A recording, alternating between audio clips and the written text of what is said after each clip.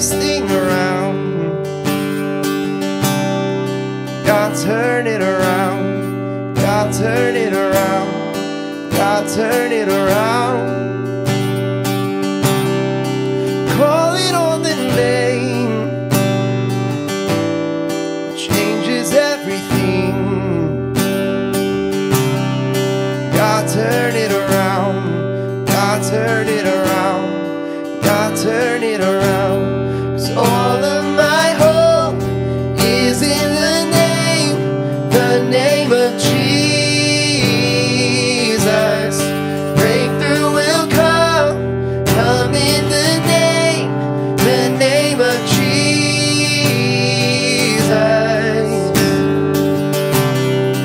Praying God, come, turn this thing around. God, turn it around. God, turn it around. God, turn it around. Calling on the name that changes everything. Oh, God, turn it around. God, turn it around. God, turn it around. 'Cause all of my hope is in the name of Jesus. Breakthrough will come in the name of Jesus. God, turn it around. God, turn it around. God, turn it around. God, turn it around. God, turn it around. God, turn it around. He is up to something. He is up to something. God is doing something right now. He is up to something. He is up to something. God is doing something right now. He is healing someone. He is saving someone. God is doing something right now. He is healing someone. He is saving someone. God is doing something right now. He is moving mountains, making a way for someone. God is doing something right now. He is moving mountains, making a way for someone. God is doing something. And all of my hope is in the name of Jesus. Breakthrough will come in the name of Jesus. All of my hope is in the name of Jesus. Breakthrough will come in the name of Jesus. God, turn it around. God, turn it around. God, turn it around. God, turn it around. God, turn it around. God, turn it around.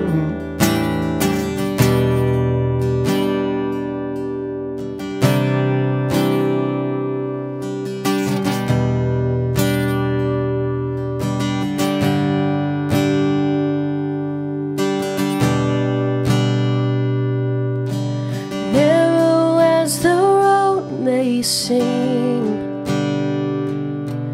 I'll follow where your spirit leads.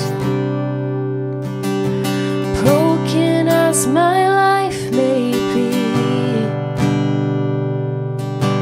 I will give you every piece.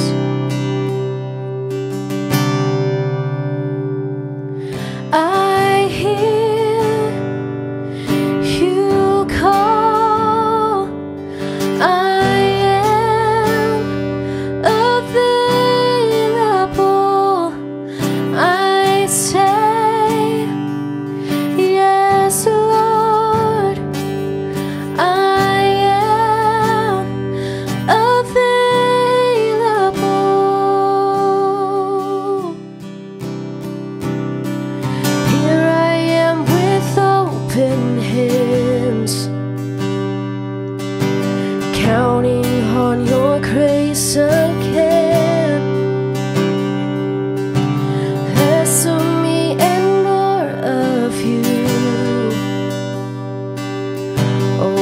I just want to see you move.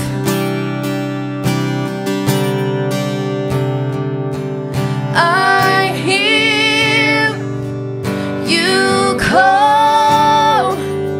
I am available.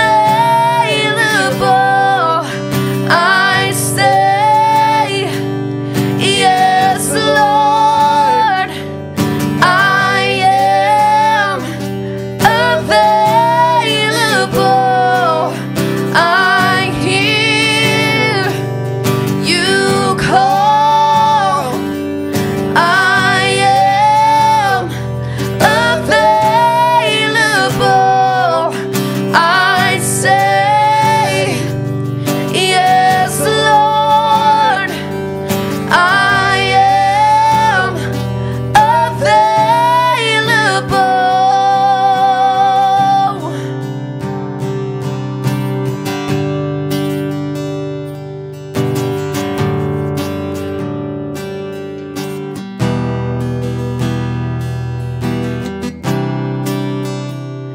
Here I am. Here I am. You can have it all. You can have it all. Here I am.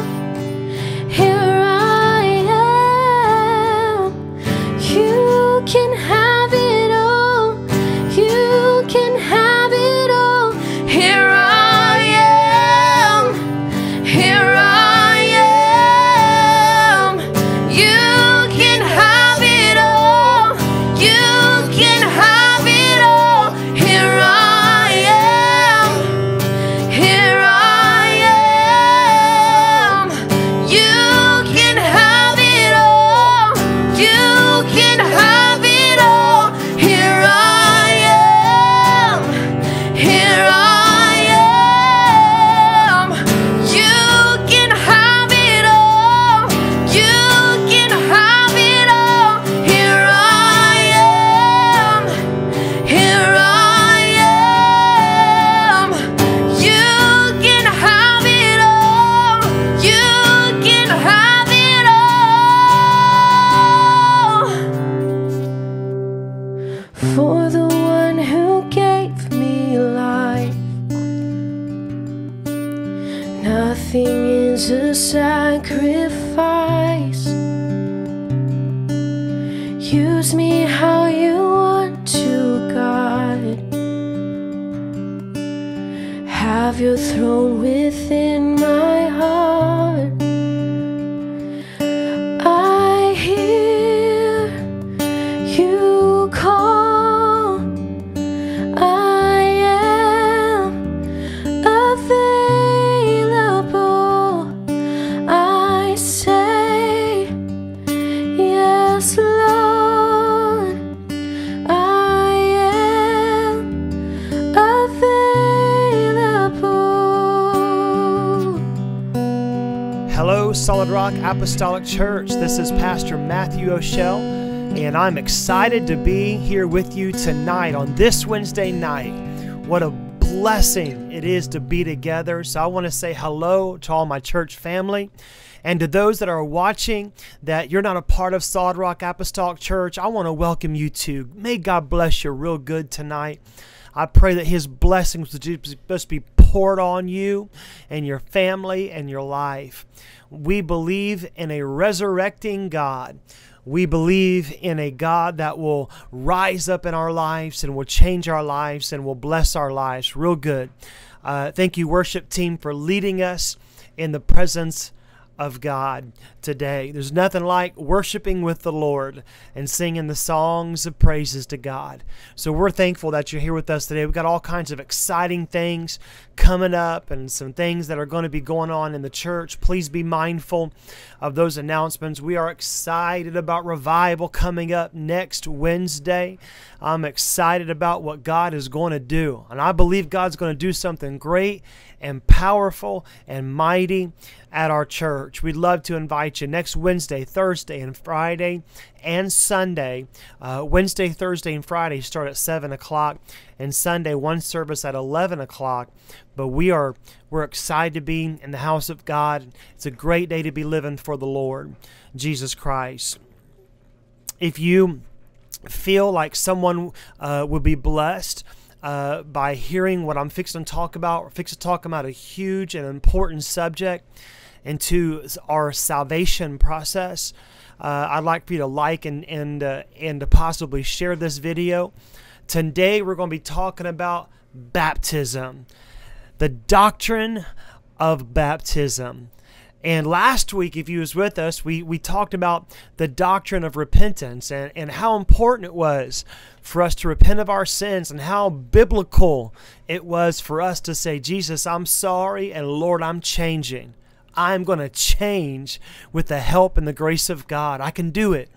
We talked about the importance, the doctrine. In other words, is it can't be changed. It shouldn't be changed. And the Bible says that cursed is the man that adds or takes anything away from the Word of God. And so we don't want to add anything, and we certainly don't want to take anything away. God's Word stands alone. He doesn't need anyone to change it to fit me. I need to change to fit God's Word. And so tonight we're going to talk about a subject called the doctrine of baptism. In other words, is this: what does the Word of the Lord have to say about baptism? I want to point out a couple of important notes. So going back to the Old Testament, when you look at Solomon's temple, and I think it's an important place to start, because the Old Testament typology leads us to a New Testament method.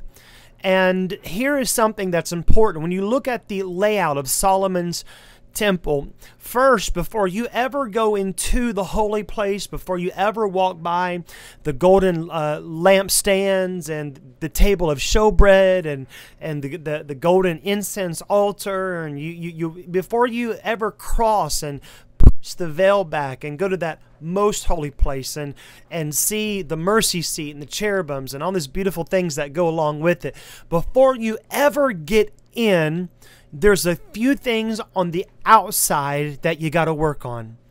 And you can find this in a very easy structure layout of Solomon's temple. First, you've got to go and visit the brazen altar. The brazen altar. God required the people to regularly sacrifice a perfect animal, a lamb or a goat, doves, bulls, an animal. And why did he do that? Why was blood such a necessity? Because blood was the only thing that could cover one's sins. Even from the Old Testament, Solomon's temple, they had to visit the brazen altar before they ever got to the holy place of God. The blood of the animal, it justified the people before God and restored their relationship with Him. It was the sacrifice that was so important. The second thing that they had to visit before they went into the holy places, they had to visit the bronze brazen, if you would, or some would call the sea. This was where the priests specifically washed themselves at the basin, purifying themselves before entering into the temple of the living God. This had certain measurements on it. It was very big. It was a 15 foot long. It had about 10,000 gallons of water in it. It was big. But these were two things that you had to enter into before you went into the holy place and got into the presence of God. You had to have blood on your life for the forgiveness of sins. The blood. We used to sing songs back in the day, and every now and then we like to bring these songs back up. There is power, wonder-working power in the blood of the Lamb. The blood was important in the Old Testament for the forgiveness of sins. We find out as well in the book of Exodus, chapter 12, when God was trying to deliver His people out. The Lord, as these plagues were coming on them, were coming on to the city that they were in captured by. The Bible said the only thing that's going to save you and your house is if you put the blood on the doorpost, if you put the blood in certain areas of the house. And the Bible says as the death angel, as the death angel would come by, if he saw the blood, oh my goodness, if he saw the blood, then he would pass by you, that you would not die. If he saw the blood, he will pass by you. I don't know about you tonight, but I am thankful for the blood of Jesus Christ. If it wasn't for His blood, we wouldn't even be able to watch this tonight. We wouldn't be able to gather together in the house of God Sunday. The blood of Jesus, one writer said, the blood will never lose its power. It will never lose its power. And the blood that Jesus shed, you see in the Old Testament, they'd have to revisit different animals and sacrifice animals and get the blood that would fall down. They would take the blood inside of the holy place. They put the blood over top of the mercy seat. They'd have to do this several times. But I'm telling you tonight that one touch from the blood of Jesus Christ will wash away all of your sins. His blood is still fresh today.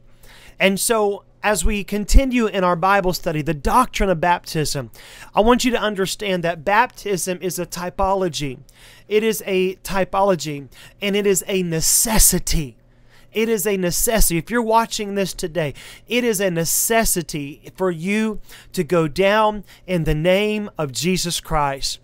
You say, Pastor, I want you to prove this. I thought it was just about me asking the Lord to come into my heart and everything was just going to be all right.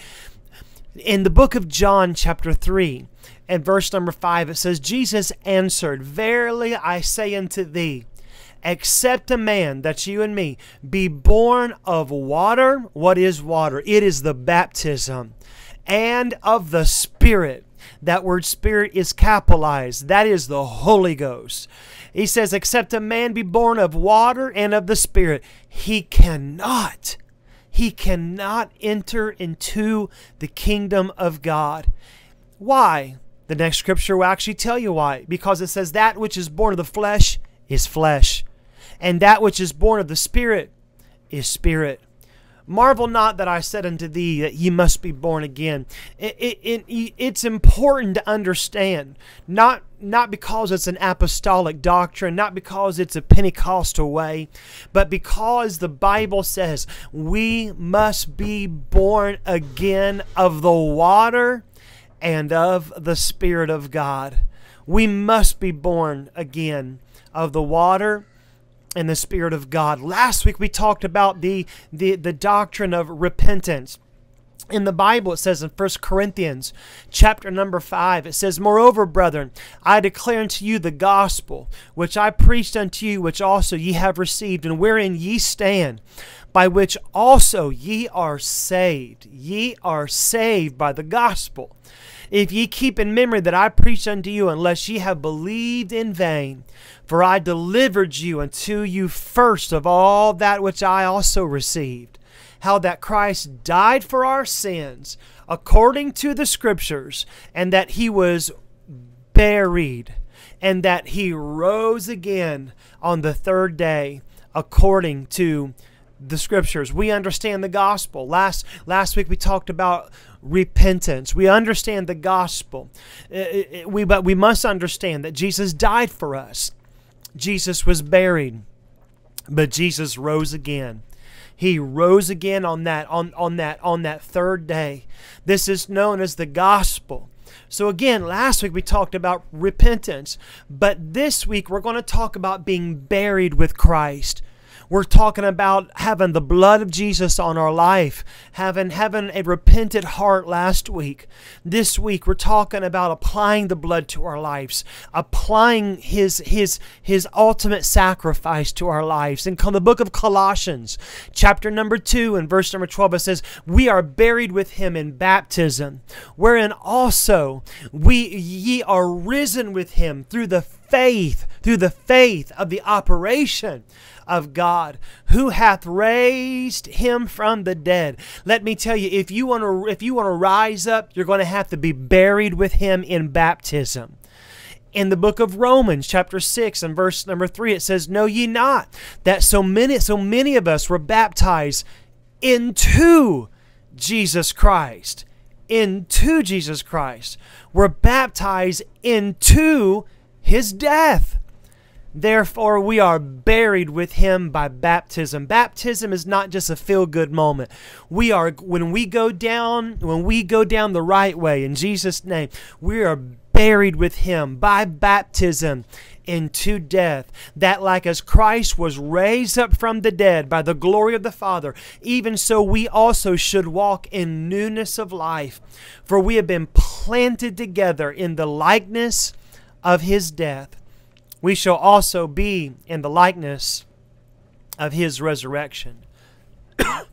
It's important to understand that that when we go down and by baptism, that we are being buried, just as He died on that cross, just as He was buried, we are being buried. When we go down in Him, all of our sins, the blood of Jesus Christ is being applied to our life. The blood of our risen Savior is being applied to our lives. This is important for all of us. It doesn't matter who you are today. You must be baptized into Jesus Christ, or with Jesus into His death. The Bible says in Galatians chapter number 3, verse 26, it says, "For ye are all children of God by faith in Jesus Christ. For as many of you as been baptized into Christ have put on Christ.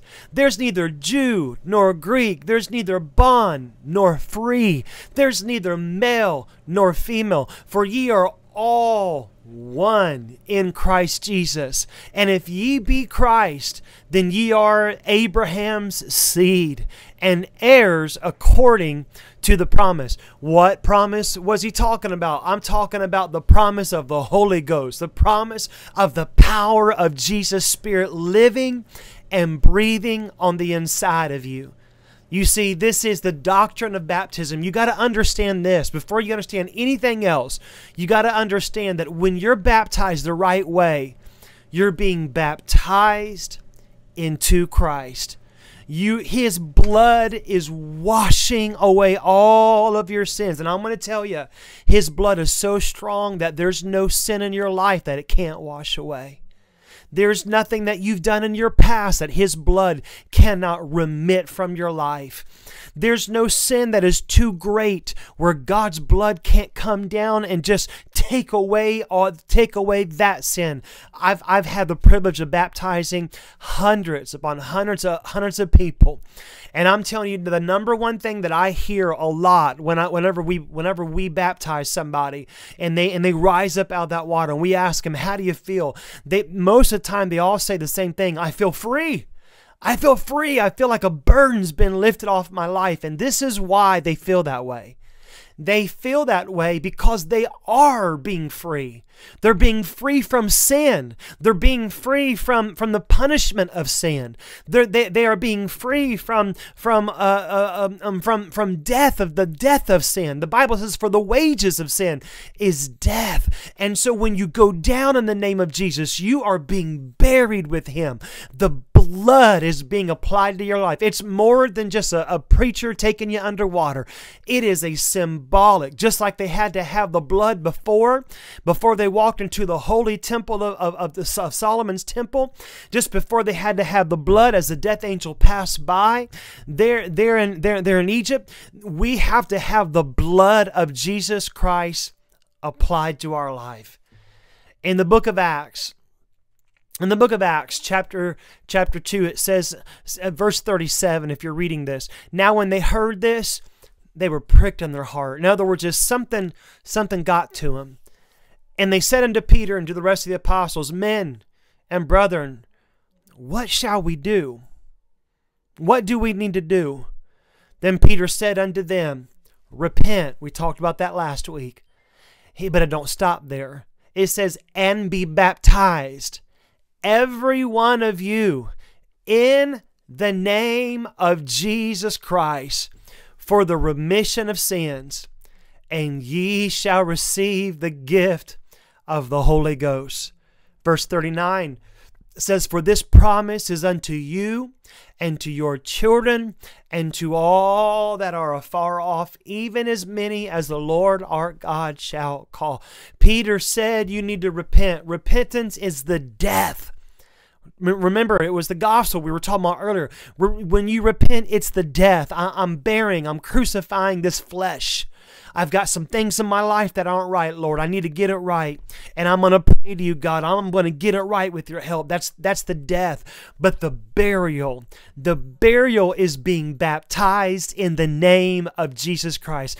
Just like the scripture said, he said, you got to repent and be baptized, every one of you, in the name of Jesus Christ for the remission of sins. If you want your sins remitted, you must go down in the name of Jesus Christ. Oh, there's power in the name. There's power in the name of Jesus Christ. It's the most beautiful name that I know. And then when you receive the gift of the Holy Ghost, it is the resurrection. It is the resurrection power that God puts in your life. So today I want to dive into this. I want you to have that reassurance today, to know that you've gone down in the name the right way. Now, I want to deal with a scripture that a lot of people, they often use this scripture, but I want to break it down a little bit more for you today. Matthew chapter 28 and verse 19, a beautiful revelatory scripture that's in the Word of God. It says, go ye therefore and teach all nations, baptizing them in the name of the Father and of the Son and of the Holy Ghost, in the name of the Father. Let me tell you, if you're watching this today, let me tell you, Father's not a name. Son is not a name. Holy Ghost is not a name. But if you'd read it in the context that it was written, it says baptizing them in the name of the Father. In other words, the Father has a name, in the name of the Son, in the name of the Holy Ghost. Matthew chapter 28 and 19 is really a revelatory scripture, because the name of the Father is Jesus, the name of the Son is Jesus, and the name of the Holy Ghost is Jesus. Jesus, in his own words, told his disciples to teach them and baptize everyone in the name. We can then go through the Bible to read where his disciples obeyed the commandment of 28 and 19. We read one of them in the book of Acts chapter 2 and verse 38. Another one where the disciples obeyed Matthew chapter 28 and 19. I want to get this. I also want to add this today.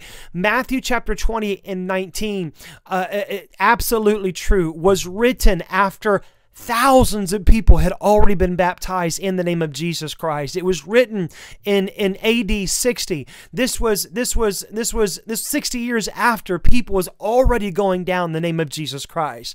So this is Acts chapter 10 verse 47.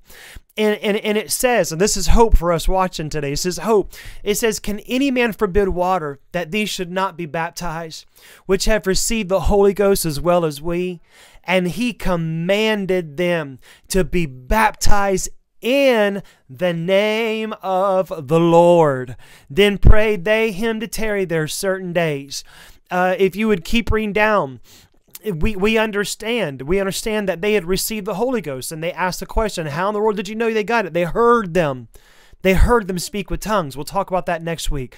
But Matthew chapter 28 and verse 19 was being fulfilled in this particular scripture when they said, hey, they've received the word of the Lord. We've preached to them the power of the gospel, a gospel where our Jesus, he lived, he died, but he rose again. They've heard it, they've believed it. Now we got to go down in the name of the Lord Jesus Christ. We got to be buried with the Lord, because the disciples understood that salvation was not complete without proper baptism. That's why they absolutely say, hey guys, there's water here. There's water here. They've already got the Holy Ghost. He said we're going to command them to be baptized in the name of the Lord. It wasn't just a good suggestion, but it was a commandment from the Word of God. And this was important for them for that day. They was following the protocol that was given to them by the Lord Jesus Christ. Let's visit one of my favorite passages of Scripture when talking about baptism. It can be found in the book of Acts 19, verse number 1. And I want to note a couple things out there. There might be someone watching today that you have a sincere belief that all you have to do is just believe on the Lord Jesus Christ and nothing else. Today, I want to tell you, I'm not here to belittle you one bit. You're not going to find it from me. Believing is definitely a process of salvation. It's an important one. And I'll go one step further. If you're watching today and if you've not gone down in Jesus' name and you were baptized a different way, I'm not here today to belittle you. I'm praying that you receive the revelation of the way they did it in the Bible. The way that they did it, not just not my opinion, but the way they did it in the Bible. So if you're watching this today, and if you're a believer, and if you believe in the Lord Jesus Christ, I want you to read this scripture with me today. If you've already been baptized, and before we read this scripture, if you've already been baptized, but it wasn't specifically in the name of Jesus, I want to read this scripture for you today. Acts 19, chapter 19, verse number 1, it says, "And it came to pass that while Apollos was at Corinth, Paul, having passed through the upper coast, came to Ephesus, and finding certain disciples." Understand that Paul was not just talking to atheists. He wasn't talking to non-believers. He was talking to believers.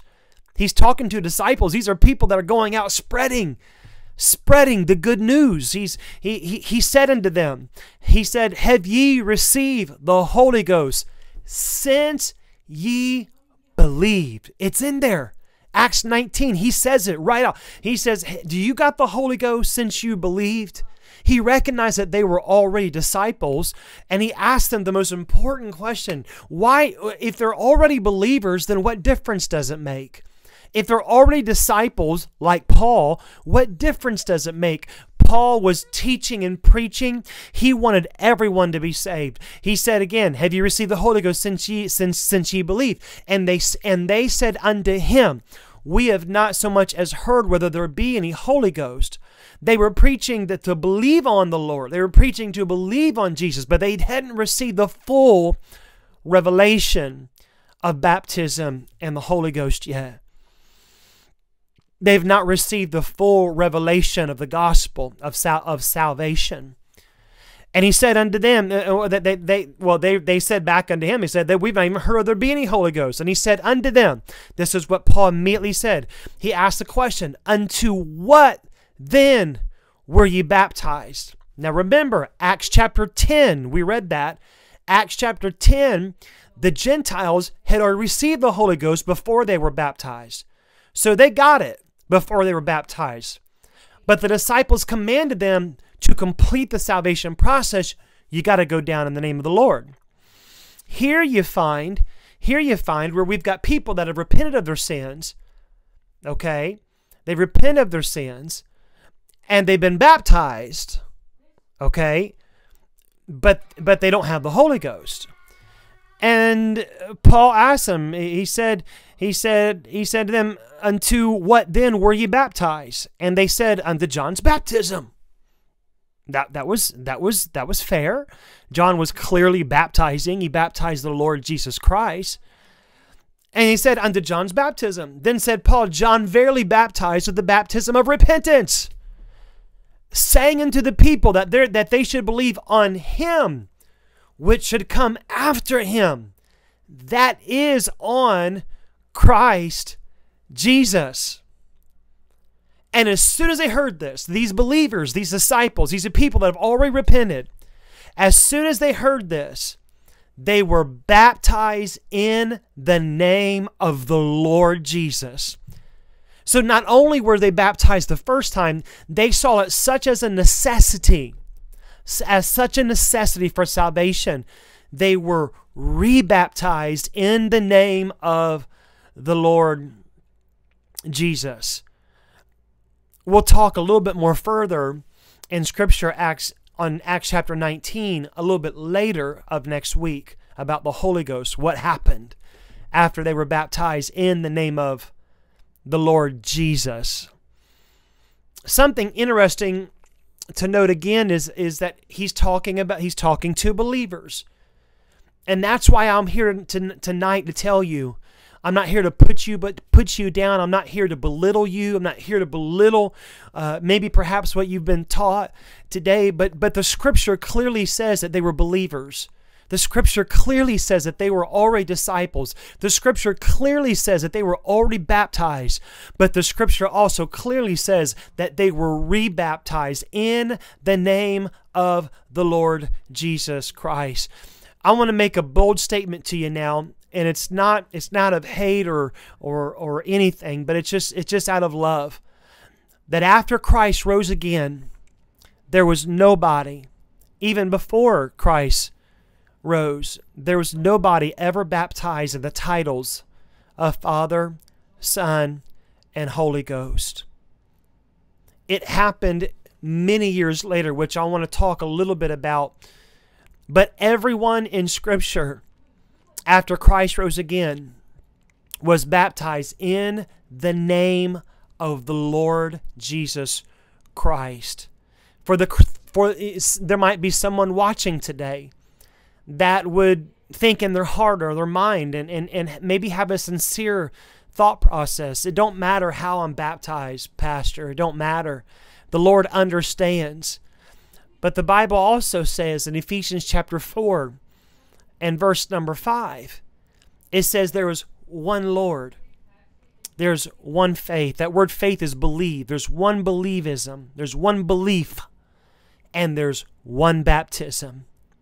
There's not many baptisms. There's one baptism. There's not many ways to baptize someone. There's one baptism. And this is important for us. We read in the book of Acts chapter 2 again in verse 38 what Peter told them. In the book of Acts chapter 10 we read where they were commanded to be baptized in the name of the Lord. In Acts chapter 19 verse number 5 we read that Paul said you need to be baptized again in the name of the Lord Jesus Christ. In Acts chapter 8 and verse 16, now we read in the book of Acts because this is the actions of the church after Christ had rose again. This is where the church started, the actions of the church. In Acts chapter 8 and verse 16, it says, for as yet he was fallen upon none of them, only they were baptized in the name of the Lord Jesus. Another example where someone was baptized in the name of the Lord Jesus Christ. Acts chapter 22 and verse 16. It says, and now, why tarriest thou? Arise, get up, and be baptized, and wash away thy sins, calling on the name of the Lord. Calling on the name of the Lord. This is important. This is important for us to understand that there is power in the name of the Lord Jesus Christ. There is authority in the name of the Lord Jesus Christ. If you would look into a few encyclopedias, one particular one particular person, Edmund Schlink, when he talks specifically about the doctrine of baptism, page 28, he says the baptismal command in its Matthew 28 and 19 form cannot be the historical origin of Christian baptism. It's impossible. At the very least, it must be assumed that the text has been transmitted in a form expanded by Catholicism. In the Council of Nicaea, we understand that this was something that was absolutely addressed in 324 AD. The Tyndale, the New Testament commentaries, one in page 275, it says, "It is often affirmed that the words in the name of the Father and the Son and the Holy Ghost are not the exact words of Jesus, but a lateral, literal addition to those words." Wilhelm Boset, in the Kyrios Christianity, page 295, it reads, "The testimony for the wide distribution of the simple baptismal formula in the name of Jesus down into the 2nd century is so overwhelming that even in Matthew chapter 20 and 19, the Trinitarian formula was later inserted." The Catholic Encyclopedia 2, page 263 reads, "The baptismal formula was changed from the name of Jesus Christ to the words Father, Son, and Holy Spirit by Catholicism in the second century." And I'm going to tell you in this place today that the Scripture's never wrong. The Scripture's never wrong. Matthew chapter 20 and 19 is not wrong. But the revelation of it is important for your life. In the name of the Father and of the Son and the Holy Ghost. He has a name. His name is Jesus. In Acts chapter 4 and verse number 12, we read, "Neither." There's no salvation. What is salvation? That's what we've been talking about. Repenting, baptism in the name of Jesus, and filling of the Holy Ghost. It says, "There's no salvation, neither is there salvation in any other. For there is none other name under heaven given among men whereby we must be saved." What name's he talking about? He's talking about the name of Jesus Christ. Philippians chapter 2 verse 9, it says, "Wherefore God also hath highly exalted him and given him a name which is above every name, that at the name of Jesus," he's got a name, "every knee should bow of things in heaven and things in earth and things under the earth, and that every tongue should confess that Jesus Christ is Lord to the glory of God the Father." Colossians 3 and verse 17, it reads, "And whatsoever you do in word or deed, do all in the name of the Lord Jesus." We pray in the name of Jesus. We pray for people's healings in the name of Jesus. When we go to the hospital and pray for folks, we pray in the name of Jesus Christ. When we go and ask God to forgive us of our sins, we apply the name of Jesus Christ, the blood of Jesus Christ to our lives. Why wouldn't we baptize in that name? Why wouldn't we, when the Scripture tells us that we got to go down in the name of Jesus Christ? And again, in Colossians 3 and 17, "And whatsoever ye do in word or deed, do all in the name of the Lord Jesus, giving thanks to God the Father by him." It's important today that you get this revelation. If you're watching me today, you got to get this revelation. I'm almost done. I want to give a little bit more just so it just sinks in your spirit. In the book of Mark chapter 16, verse number 16, it reads, "He that believeth and is baptized." That word baptize doesn't mean a sprinkle. There's no such thing as a sprinkled baptism in the Bible. You can't find it in there. It's not in there. It started years later afterwards. But he that believeth and is baptized, to be baptized means you must be fully immersed. You got to go fully down in the water. "He that believeth and is baptized shall be saved, but he that believeth not shall be damned." It's important for your salvation. It's important for your salvation. In 1 Peter chapter 3, verse 20, I know I'm reading a lot of scriptures tonight, but I want you to get this in your spirit. It says, 1 Peter 3 and verse 20, it says, which sometime were disobedient, when once the long suffering of God waited in the days of Noah, while the ark was a preparing, wherein few, that is, 8 souls were saved by water. The like figure whereunto even baptism does also now save us. Not the putting away of the filthy of the flesh, but the answer of a good conscience towards God by the resurrection of Jesus Christ. Let me tell you what he was talking about was this. He was bringing in the Old Testament to the New. He said 8 people were saved by the water. 8 people were saved by the water in the Old Testament. He said, just like they were saved by the water in the Old Testament, baptism doth now also save us. You got to go down in the name of Jesus Christ today. You must go down in the name of Jesus Christ today. If you're watching this today, and I want to tell you, there's a whole lot more. There's a whole lot more where they were baptized in the name of Jesus Christ. If you're watching this today, have you been baptized in the name of Jesus Christ? You say, Pastor, what difference does it make? I hope I've given you a scripture to tell you and convince you today. People were rebaptized because they weren't baptized the right way. I'm not here to belittle you. I don't want to do that. That's not my spirit. I just simply say to you tonight, there's more. There's more. There's so much more that you could have in your life. Perhaps you're watching us today and you've repented of your sins and you've been baptized, but you've not been baptized in Jesus' name, but God's filled with the Holy Ghost. Well, Acts chapter 10 is for you.